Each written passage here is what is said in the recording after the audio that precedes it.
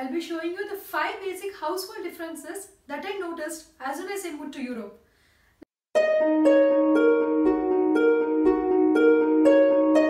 Number 1.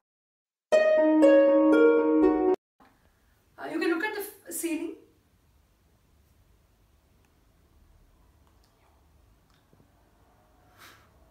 Okay, you do not find any fans. Yes, there are no fans, ceiling fans here.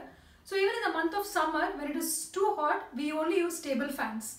Even at offices, there are no ACs or no fans. So during hot summers, we use table fans as we don't have ceiling fans here. And maybe you would think Switzerland is a cold country and it doesn't need fans. But the case is not like that. Even in Switzerland, the temperature goes as high as 36 degrees to 38 degrees in summers, where we cannot survive without a single fan.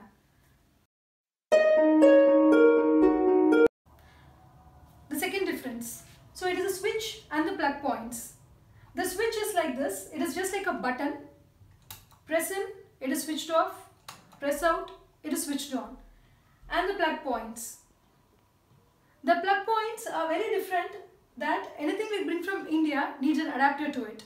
Not only things from India, but also when we purchase something from the near countries like Germany, it doesn't set in as such. We need adapters to it. So for example, we have an iron box. I will show how it works. Iron box is from Germany. It doesn't go. So it definitely needs an adapter. So we have to have an adapter, plug into it, and then plug into this, and then only it turns on and functions. So this is the difference of the plug points and the adapters here. Another difference is, in India, when we plug in a device, we have to turn on the switch and turn off the switch when we remove it. But here, you can directly plug in the device and the supply immediately starts and it gets turned on. So we need not turn on the switch and turn off the switch. It is the supply is always there. And then when you want to remove it, just take it out. It gets cut off. So these are the extension cables we get here, and they have a hexagon pattern. I was wondering why it was designed this way. Then after coming here, I realized that the iPhone chargers can easily get into the extension cables. So then I thought that Switzerland extension cables were also considered before designing the charger for iPhones, so that it would go universally in all the extension cables. Now the third difference. So it is on how the windows open. I like the window concept here because for opening it is just the normal. You just push it this side and it gets open. And there's another one where you can slide the windows. So for this, the handle has to be turned upwards, and now you can slide it, and the cool breeze enters your home.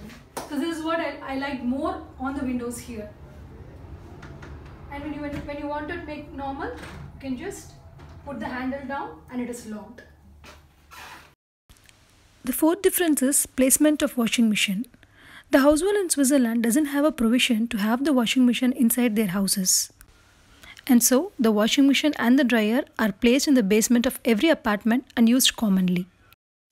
Number 5. It's the radio fee. Though you use it or don't use it, though you hear it or don't hear it, it's a mandate for every Swiss resident to pay a radio fee of 365 francs per year. I hope this video would be useful for anyone who is traveling to Switzerland for the first time to get mentally prepared.